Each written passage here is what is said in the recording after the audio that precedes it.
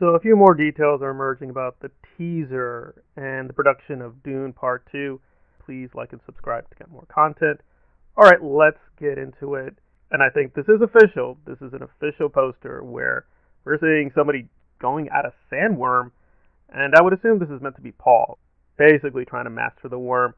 There's also an image with Zendaya touching Timothée, and that should be from Dune Part 2. Now, Denis says, everything we're going to get forward is all new. None of it has been replicated from Dune Part 1. I'm a little skeptical there. It is a well-known fact that what we got with Dune Part 1 was a truncated version of the film. It actually was meant to be originally much longer, 3 hours, but they cut out strategically quite a few minutes. I've done a few videos on this, and I will do more. Hopefully all this is new, and if you are a big fan of the IMAX, it is now 100% IMAX. Before, they couldn't make it 100%, but Dune Part 2 will be 100% IMAX. So presumably, if you get it on DVD, you will get that IMAX experience. Now let's get into the content of the teaser itself. Some of this is known, but I think we now have some good confirmation on things we didn't know before, and I'm a little bit mixed. We're going to be hearing IRULAN doing some narration, and Denis describes her as a chess player, so she will be a little bit more active here than in the books. She is a presence in the book, but really she's not vital to the plot until the very end when she and Paul basically do something very vital. So apparently she may be doing more scenes than are in the books. I'm okay with that, but we'll have to wait and see how it's done. Apparently there is nothing with the Emperor. We're not going to see Christopher Walken, at least with the teaser. Hopefully we will, and I'll be wrong, but we get no sight of the Emperor, at least for now. We do apparently see a little bit with Feyd, and perhaps even the Baron. And here I'm going to be a little bit mixed, but I'm going to say my personal opinion to the end, where apparently the House Harkonnen basically looks very similar to one another. Is that a good idea, bad idea? Well, at least in terms of fighting, Denis is promising they're going to do a lot.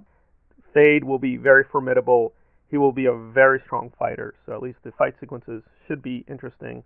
And we're going to see a lot of the war. Now, Dune, the book, does give us a little bit with the Sardaukar and the Fremen going at one another, but it's basically a lot off stage. We only get a little bit with snippets of battles, but apparently Dune Part 2 will be filled with a lot of violence and a lot of battle sequences. So that'll be interesting.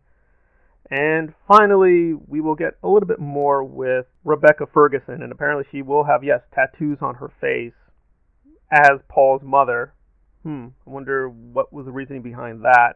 Stylistically, this will have some key differences with the book.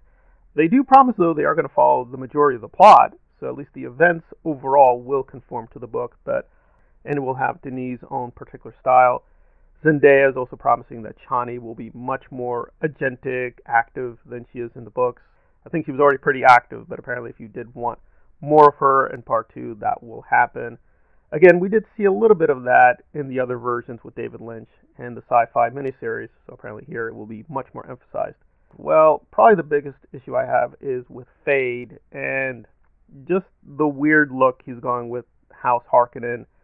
I understand with the Baron, they wanted to be super serious, they wanted something dreary, and I was impressed with the performance. Again, it doesn't match the books, but it's like, okay, fine. They're going to do their own thing. I prefer the more flamboyant House Harkonnen and the Baron being a little bit talkative and all over the place. I think that's a better version of the character. Okay, it's fine. They're going to do a more dark version. But now everyone in House Harkonnen is basically going to look alike and have all this dreary demeanor. I just don't know.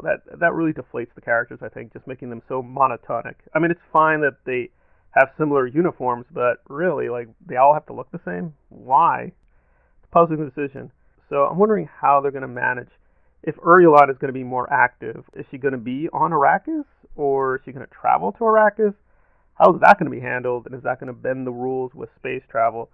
Some questions here if this is going to work with the plot of the book. I mean, again, you're free to change certain details, but if you change too many details with the lore, it's going to create a lot of problems, and that's what I was fearful with Part 1.